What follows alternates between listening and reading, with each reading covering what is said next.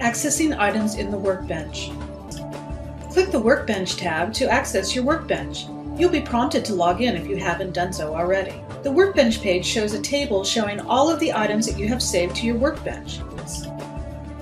Each item has a content type associated with it. You can filter which items get shown by selecting the filtering options to the left of the table, including working sets, searches, analysis results, uploaded files, items owned by me, shared with me, or public.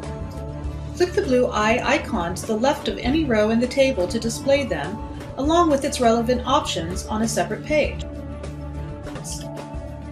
Click the checkbox next to any item to share an item with other people in your lab or with the collaborators group, add an item to a folder, move an item to the trash, or perform an additional action to any one or more items.